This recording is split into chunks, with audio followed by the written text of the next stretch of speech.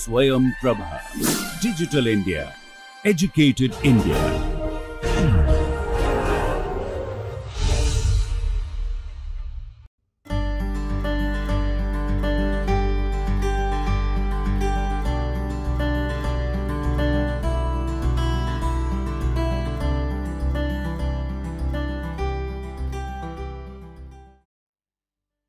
Hello everyone. Today we will start by solving a problem where we will look into a real rotational spectrum of carbon monoxide and estimate the bond length of carbon monoxide. So, let us look into the problem. Here is a real rotational spectrum of carbon monoxide. On the x axis, we are plotting wave number or centimeter inverse. On the y axis, we are plotting percentage transmission.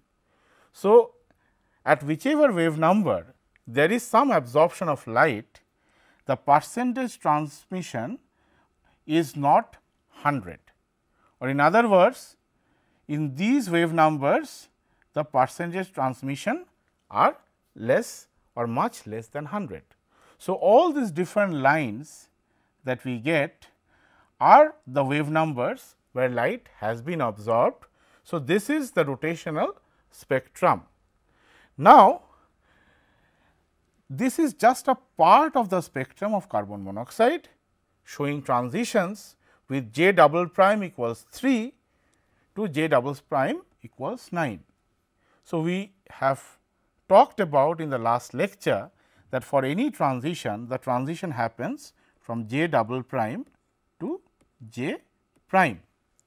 So, the peaks that we see here or the lines that we see here, the first line is for the transition from J equals 3 to 4, the second line is from 4 to 5, the third line is from 5 to 6, then 6 to 7, 7 to 8, 8 to 9, and the rightmost line is for the transition for J equals 9 to J equals 10. So, the difference between the leftmost line and the rightmost line is 23.148 wave numbers. So, let us try to see a rotational spectrum.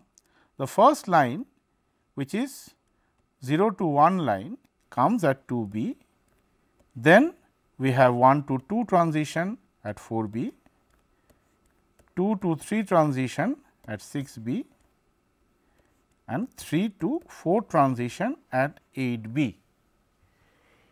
So, the leftmost line in this spectrum, which is a part of the spectrum, is actually the fourth line in the rotational spectrum. So, then we have lines 4 to 5 at 10 b, 5 to 6, 6 to 7, 7 to 8, 8 to 9 and 9 to 10. So, these lines come at 12 b, 14 b, 16 b, 18 b and 20 b. In other words, the separation in wave numbers between the leftmost line in the real spectrum that is being shown and the rightmost line is 20 b minus 12 b or 8 b, that is 12 b.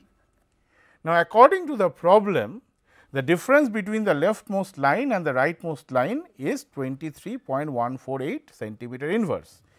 Thus, we can write 12 b equals 23.148 centimeter inverse, or b equals 23.148 divided by 12, that is 1.929 centimeter inverse. So, we have found the first part of the problem. We needed to find b. B is 1.929 centimeter inverse. The next question is, what is the internuclear distance between C and O. So, we have to find R.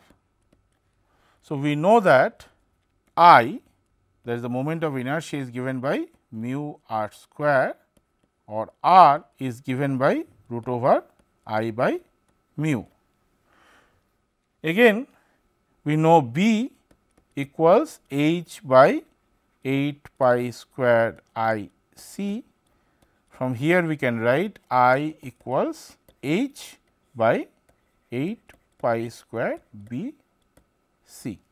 So, we have to find I, we have to find mu, then we can find the internuclear distance between C and O. Okay. So, let us try to find mu first.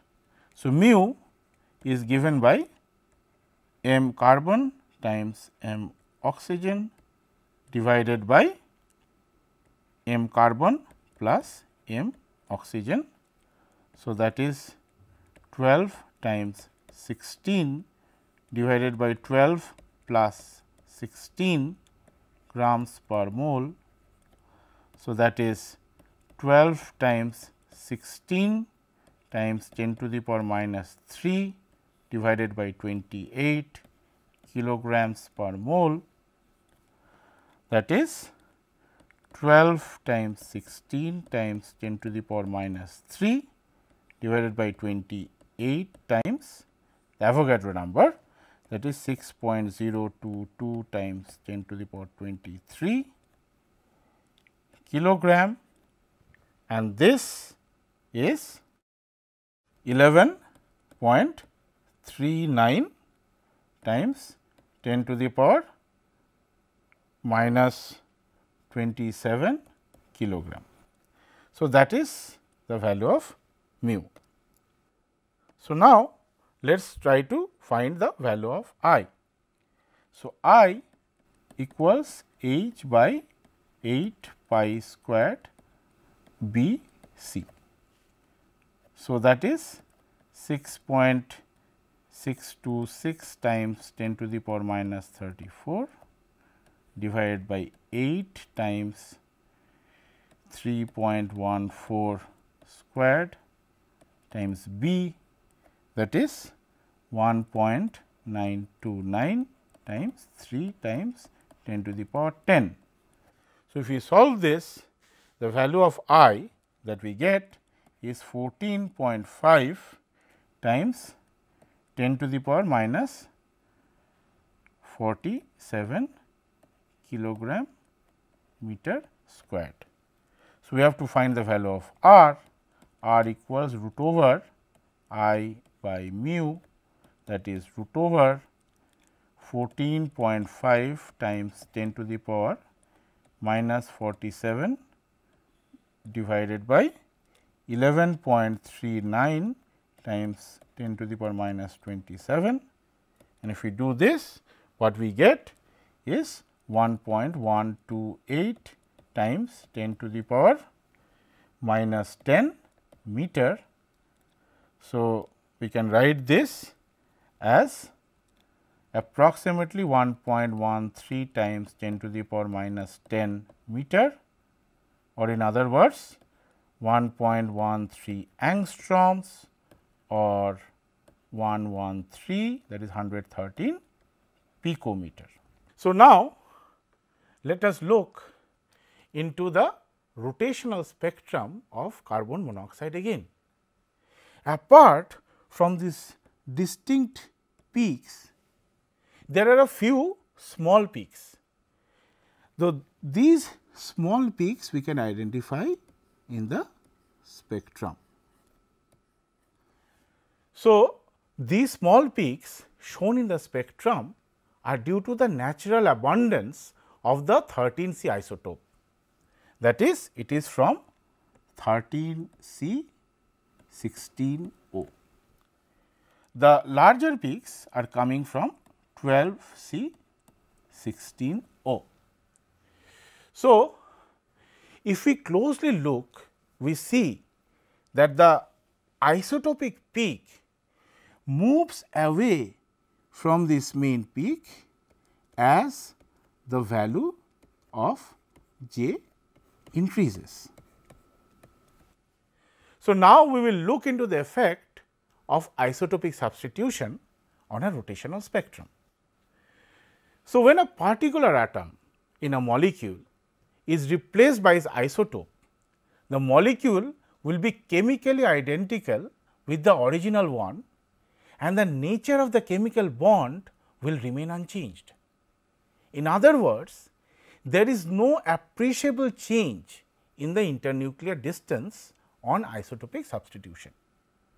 However, since the reduced masses are different, there is a change in the moment of inertia, because the moment of inertia is directly proportional to the reduced mass, and hence there is a change in the B value of the molecule.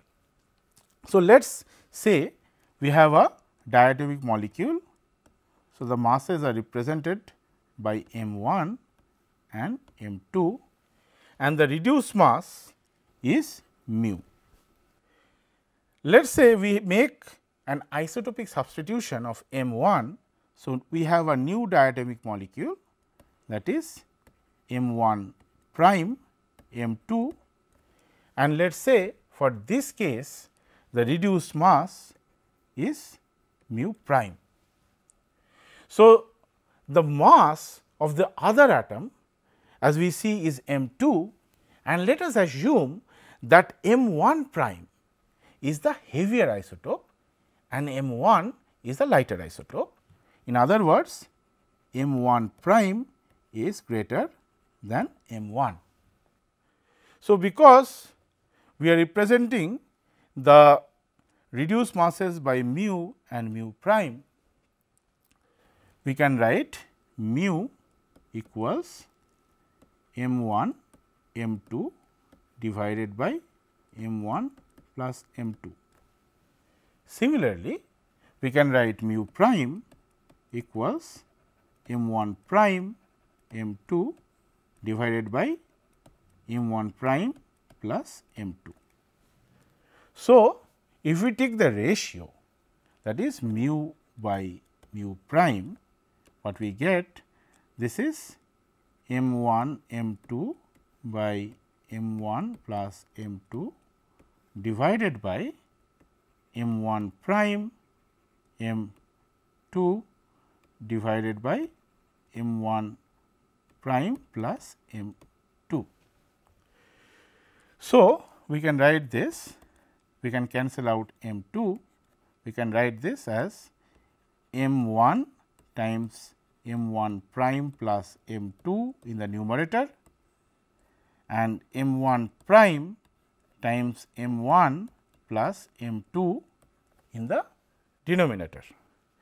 So, now we can take M1 prime common in the numerator, we can write M1 prime 1 plus M2 by M1 prime in the numerator, and in the denominator we can take M1 common. So, we can write M1 prime M1, then in the bracket we have 1 plus M2 divided by M1.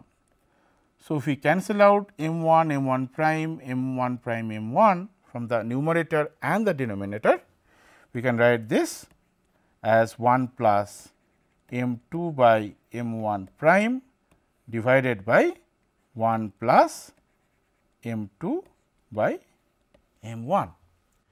So, as M1 prime is greater than M1, we can write that 1 by M1 prime is less than 1 by M1. Now, if we multiply M2 both on the left hand side and the right hand side, what we get is M2 by M1 prime is less than M2 by M1. So, what we see in the numerator, we have M2 by M1 prime, which is less than what we have 1 plus M2 by M1 in the denominator. So, we can say in the numerator we have a smaller number and in the denominator we have a larger number. In other words, this we can write this mu by mu prime is less than 1, and as B is inversely proportional to mu, we can write that mu by mu prime equals B prime by B. So, as the LHS or the left hand side is less than 1, the right hand side RHS is also less than 1. Thus, B prime is less than B. So, now the question is, how will this be reflected in the rotational spectrum? So, first of all, we know the energy level, that is nu bar j, is given by B times j plus 1. So, when we have the heavier isotope, or in other words we have B prime which is less than B.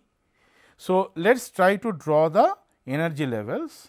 Let us say j equals 0, 1, 2, 3.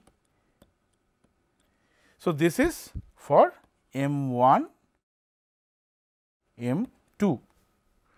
Now, if we try to draw it for the isotopically substituted molecule M1 prime M2, then j equals 0 remains the same, but the B factor kicks in from j equals 1.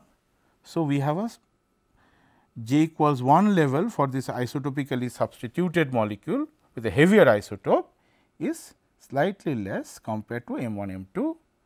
It is again less for j equals 2 and even less for j equals 3. In other words, this effect is more pronounced as the value of j increases. So, we also know that 2b is the spacing between any two consecutive line of the rotational spectrum. The spectrum of the heavier isotope will show a smaller separation between the lines. In other words, for the heavier isotope the separation is 2b prime. So, this 2b prime will be less than the molecule which has the lighter isotope or where the separation is 2b. In other words, if I want to draw the spectrum, let us say I draw M1, M2 with a solid line. So, I have these transitions rotational lines. Now, if I have M1 prime M2 which I am drawing let us say with a dashed line. So, these dashed lines will be somewhat come earlier compared to the solid lines, and the gap between the solid line and the corresponding dashed line will increase as the value of j increases. So, now let us look again at the experimental spectrum. We see as the value of j increases, the gap between the isotopically substituted line and the other line, that is between C13 and C12, increases from what we had at lower j values. So, we can now explain the isotope effect from the experimental spectrum of carbon monoxide. So, we can find that B and B prime from the experimental spectrum.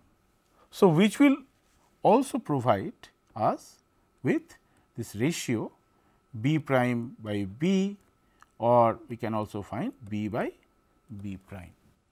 In other words, because B prime by B equals mu by mu prime, we can get or we can obtain the atomic mass of the isotope directly from the rotational spectrum. We will have a better idea when we see a problem related to this. Moreover, we can also find the natural abundance of a certain isotope by comparing the intensities of the peaks at a particular J level, because we know that intensity is proportional to concentration. So, let us consider one of these peaks, let us say we consider this peak. So, the intensity of this peak is proportional to the concentration of the 12C16O. On the other hand, the intensity of this peak, that is proportional to the concentration of 13C16O. Because both the peaks are proportional to the respective concentrations, if we take the intensity coming from the 12C peak and the ratio of this intensity of coming from the 13C peak to the 12C peak and multiply it with 100, what we get is the percentage of natural abundance of 13C. So, let us now look into a few problems related to isotopic effect. So, the first question we have is the spacing between the rotational lines of HF is 40 wave numbers. And the question is, what is the approximate spacing between the rotational lines of dF in centimeter inverse. So, HF we can write H the atomic weight 1, fluorine atomic weight 19 and dF. So, D is an isotope of H, because I can write dF as H with atomic weight 2, 19 F. So, the question is for HF, I have a rotational spectrum and the spacing between the lines, that is 2b for HF equals 40 wave numbers. So, B for HF is 40 by 2, that is 20 wave numbers. So, what we need to find? We need to find the 2b prime, because deuterium is the heavier isotope. We are defining B prime for deuterium and we have to find the approximate spacing between the lines. So, we have to find the 2b prime. So, we have to find this. So, let us see how we can do this. So, we know that B prime by B equals mu by mu prime. So, we can write mu, that is for HF, that is 1 times 19 divided by 20, and we can write 10 to the power minus 3 divided by Avogadro number, that is in kg. So, mu for dF is 2 times 19 divided by 21, that is 2 plus 19 times 10 to the power minus 3 divided by Avogadro number in kg. So, we can write that mu by mu prime equals 19 divided by 20 times 21 by 38. So, approximately if we cancel out 20 and 21, what we get is mu by mu prime equals 1 by 2. In other words, mu by mu prime equals B prime by B, or B prime equals 1 by 2 times B. So, we found out B equals 20 wave numbers. So, that is half times 20, that is 10 wave numbers. So, B prime which is for df is 10 wave numbers. In other words, 2 B prime is 2 times 10 wave numbers, that is 20 wave numbers. So, our answer in this multiple choice question is B, or the approximate spacing between the rotational lines of df in centimeter inverse is 20. So, now let us look into the next problem. So, from the spectrum of carbon monoxide, the first rotational absorption of 12C16O was found at 3.84235 wave numbers. So, the first rotational absorption comes at 2B. So, we can write 2B equals 3.84235 wave numbers. In other words, what we can write is that B equals 1.92118 wave numbers.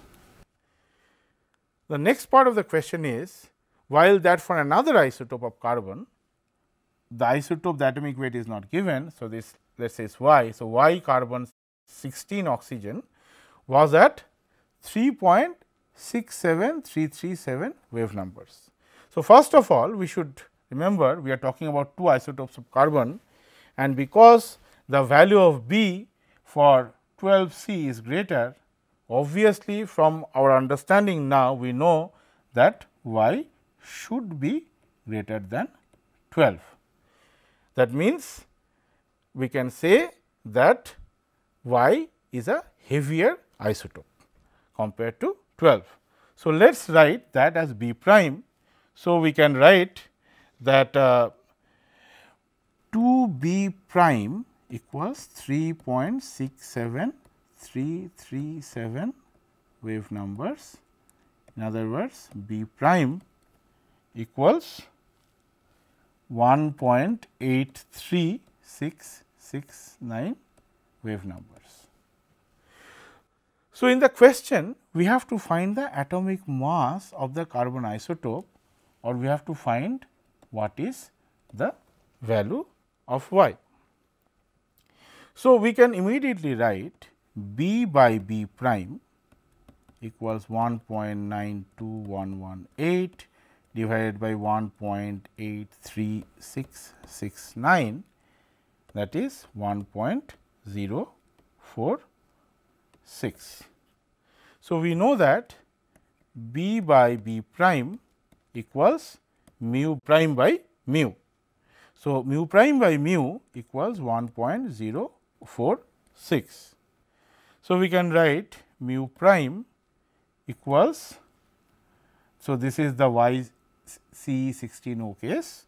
So, Y times 16 by Y plus 16 times 10 to the power minus 3 divided by Avogadro number kilogram. We can write mu equals 12 times 16 divided by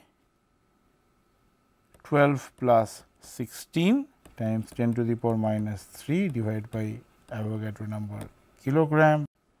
In other words, mu prime by mu equals 16 y divided by 16 plus y times 28 divided by 12 times 16. So, we can cancel out 16, we can write this equals 28 y divided by 12 times 16 plus y. So, this expression equals 1.046.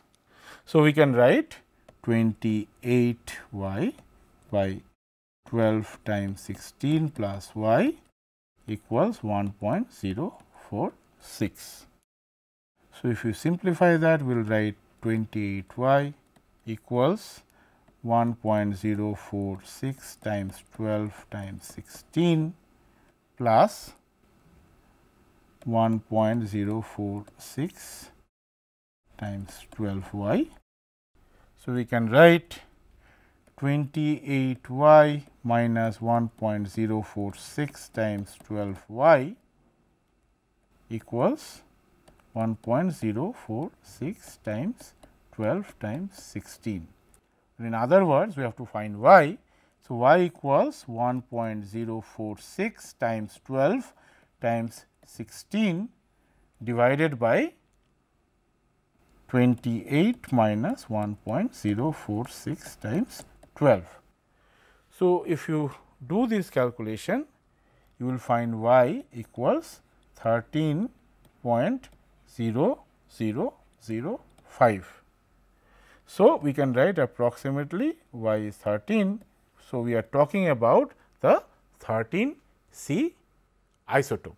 So, from this we can find that the atomic weight of 13C is 13.0005 from an experimental data.